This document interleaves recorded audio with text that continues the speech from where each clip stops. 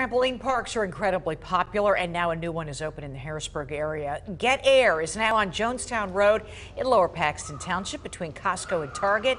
Their old location was on Union Deposit Road.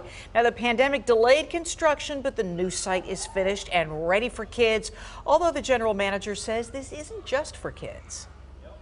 You can come in and enjoy the time with your kids. You can let them burn off some steam, but you can get active yourself. The facility is huge compared to our old place, and we just have so much more to feature.